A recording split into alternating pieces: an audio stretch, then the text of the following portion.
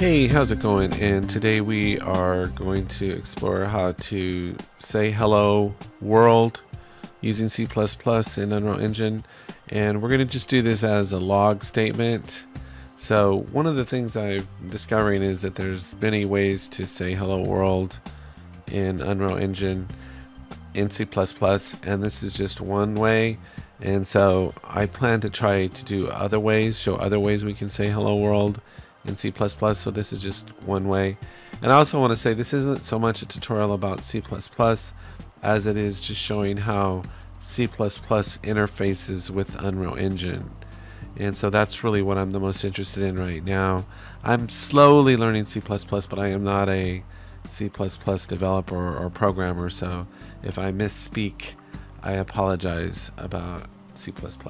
But this is mostly just about C++ interacting with Unreal Engine. So to start this, we're just going to go into first person, and we're going to go to C++, and I'll just leave it called My Project 7, and I'll go create.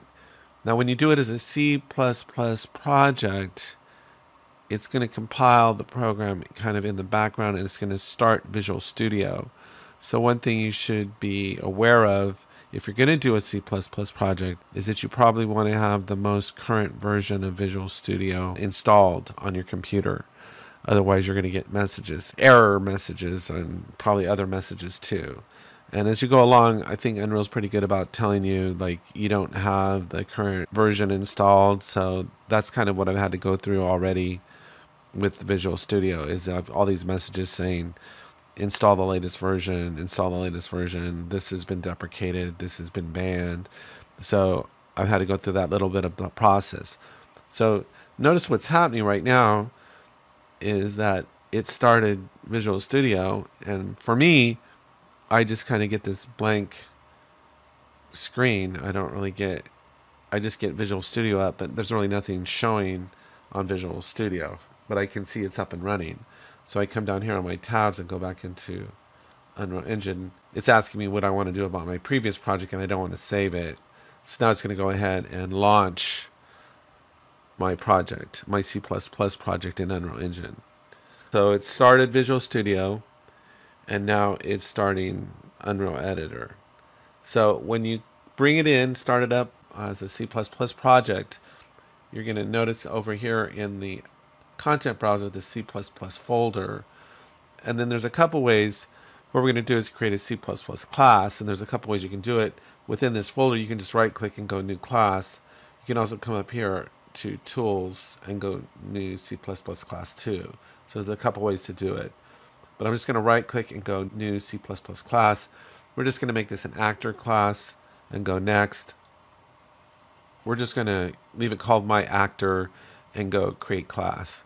Now this is interesting. When it does that, it kind of restarts Visual Studio, loads in some code, and now it creates a connection with live coding, what they call live coding. And then you'll get a message over here. It's going to pull you back into Unreal saying live coding succeeded, which means now I can compile the code on the fly within Unreal Engine. And down here on the bottom is the compile button. It seems kind of hidden down there, but it's down here right on the bottom. And it says recompiles and reloads C++ code. Okay, so there is that. I can see Visual Studio is open here. If I click in this folder, there's my C++ class that I created, but since it's already open, it's not going to do anything if I click on this. It's down here already open. Now this message pops up, but I'm just going to say ignore all. We don't want to reload anything. All we're going to do here, we're not going to compile within Visual Studio. We're just going to save our files, but we're going to do all our compiling within Unreal Engine. If we try to compile here, we're going to get an error. You know, I did a Hello World tutorial about 6 months ago, and you know, I guess it didn't seem like it was that unpopular, but I did get a little flack for misspeaking about C++. So all we're going to do here is, this is really simple, is we are just going to write one line of code, and I'm not even going to write it. I'm going to copy and paste it, and we're going to put it right here on our C++ file, right under my begin play within these brackets. Hit Control V. And it's just going to call it the UE log. And then these are just the parameters that need to be in there. And this TEXT, I realize, is a text macro.